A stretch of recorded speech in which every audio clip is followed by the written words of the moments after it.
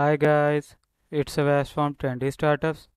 Today I'm gonna show you how to fix if Dell Wi-Fi not working in Windows 10. So let's get started.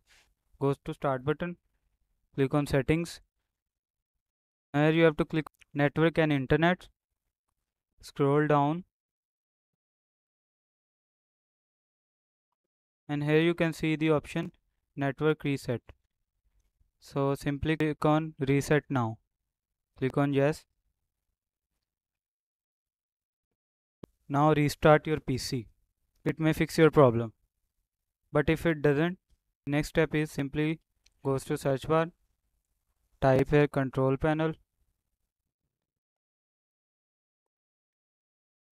click on network and internet settings, click on network and sharing center. Now click on change adapter settings.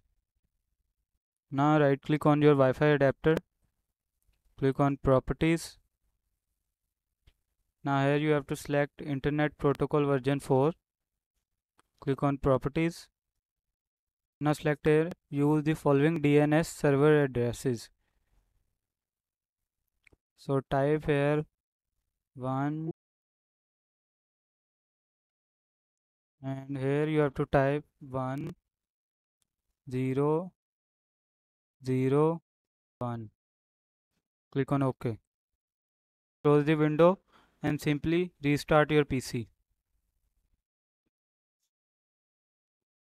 After doing this, it will fix your problem.